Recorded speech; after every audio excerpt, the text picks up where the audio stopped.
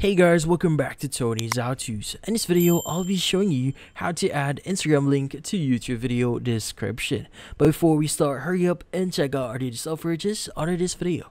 So let's get started.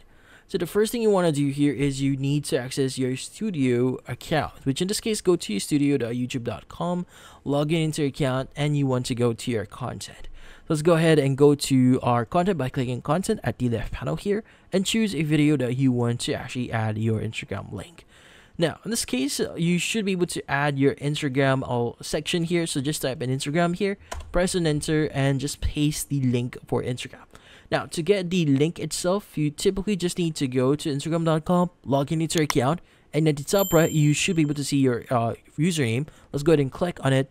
And at the very top here, you have your URL. Go ahead and copy this one and go back to your studio account or your video here. In this case, paste your link. And as you can see, for you to make your actual links or external links here clickable, you first need to do a verification. So in this case, just click on verification here. Just follow the on-screen steps that you see here to verify yourself. But once you verify yourself, the links that you'll be adding into your description should now be clickable. But in this case, once you've added all the details required here, done the verification, and hit on save at the top right, you should be good.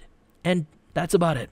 So, if you found this video helpful, hit the like and subscribe button and watch our next video.